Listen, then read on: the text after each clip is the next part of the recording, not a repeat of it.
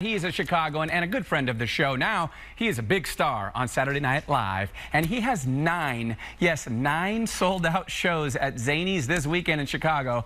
Please welcome back Chris Redd. What's up, Chris? Yo, what's going on, y'all? Happy 10-year anniversary. Hey. Thank you. Now, you've been on SNL, what, 4 seasons? Yeah, just wrapped the 4th season, man. It feels good to have a break. Congratulations to you. We're so proud of you. Man, y'all knew me when I was just broke on several different couches, wearing my best shirt in that studio. Yeah, but you know what? We knew big things were ahead for you, so we are excited for you. But 4 seasons on SNL. Keenan's been there for like 35 years. How long do you think you want to go on that show? Wait, hold on one second. Ryan, he said something that you missed a wide open opportunity for a great follow-up. What? He said he knew us when we knew him when he was broke. Yeah. The follow-up is, you ain't broke no more? Oh, no. I'm broke as hell. I tell you how broke I am. I couldn't even think. Exactly. Because you know what? Once you tell people you not broke anymore, because you know everybody gonna come knocking. You gotta stay broke always. Chris, I tell my kids all the time, I ain't got no money. Hey, I stay broke forever. Stay broke, gang. There's actually a story about that we're going to get to. I'm going to save it. Okay, I'm sorry. I had to. I'm like, he said, I knew y'all when I was broke. I was like, okay, I saw that bird. Oh, I know he's not broke. You're doing just fine. All right, hey, as a comedian, I'm sure that you want to weigh in on this, or maybe you don't, but I'm going to ask you about it anyways. Cancel culture in comedy has been a big hot topic right now. You know, Chris Rock recently came out, said he doesn't like cancel culture. Dave Chappelle just doesn't seem like he cares because his stand-up, he says whatever he wants. Seth Rogen has come out and said, hey, there are jokes that I made that were not appropriate and they have not aged well.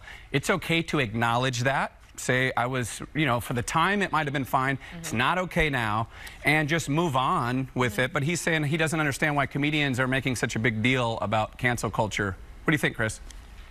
I mean, I think there's always going to be a risk to cracking jokes, and you know, there's always a line to walk when you do it, and you have to be confident in what you're about to say. When you do it, and be able to stand on what you say, and also just make mistakes. And some jokes don't age well. You know, I made a joke before the pandemic hit. You know, right when coronavirus was still just on a cruise ship, and it wasn't like a whole pandemic. I made a joke on SNL on the update, and I said black people can't get the coronavirus. That joke did not age well at all. You know what I mean? And that's something I know. You know, and it's just like, there can be no redemption without people messing up. Taking the chances on these jokes is why we do what we do in the first place. So I get the frustration from some of them guys, but it's like it's always been there. Like an obstacle's always been a part of this job. So I think it's just coming in the form and the name of cancel culture. I think that that's what Chris Rock was speaking to, is that basically he was saying we don't need cancel culture. Cancel culture shouldn't exist because as a comedian, we know when we're like we know immediately on stage or performing or whatever, you know when you failed, you know when something's bombed. We get cancellations internally because we know when it's not working. So I think this whole idea of people taking it upon themselves to decide to cancel a comedian because they feel like the comedian has messed up. If the comedian's taking accountability or knows if nobody's laughing in the room that it's not working, then that's a form of cancel culture. Like, you don't need the double. Right. And times do change. If you look at old stand-ups of Eddie Murphy, who I think is the greatest stand-up comedian ever, I put him #1 on the list. He says, like, I couldn't do the jokes I did in Delirious. Some of those jokes are not appropriate. But to go back and to judge people based on that is wrong, and I think that's what we continue to do. I mean now, if you watch, we work for Disney. If you go on Disney Plus, there are animated cartoons that have warning signs saying that you know it's dated material or whatever. It's not appropriate for today's time. Things change. The thing is, should comedians have a safe space on that stage to say what they want because it's art and it's their private show? 100%. Like when we're working on jokes and we're working on in a space, we had to have that space in order to create that joke so that you understand what the end product is.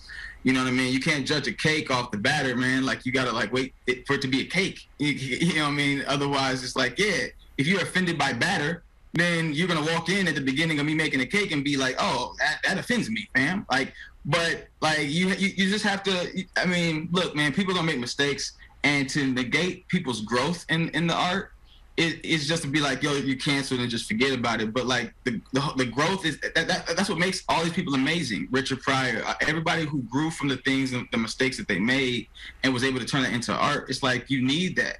And also cancel culture is just like it's a very trendy thing right now, because like Mel Gibson's been canceled like 1,000 times, but he's still making bad movies and being mad funded for them too. Like, so like, what is it? What are we actually doing? We're just funneling them to a new crowd of people. Like, what is the end goal with it? Like, that's kind of my question to cancel culture.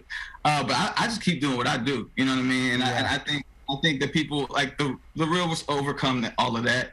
And yeah, I think it's a popular thing in the void of Twitter and everything else that's going on right now. Yeah, it's just so tricky because it's subjective, right? It's like some people will say, hey, that's hilarious, and other people say, well, I'm offended by that. And like more and more, we're just offended by everything in society.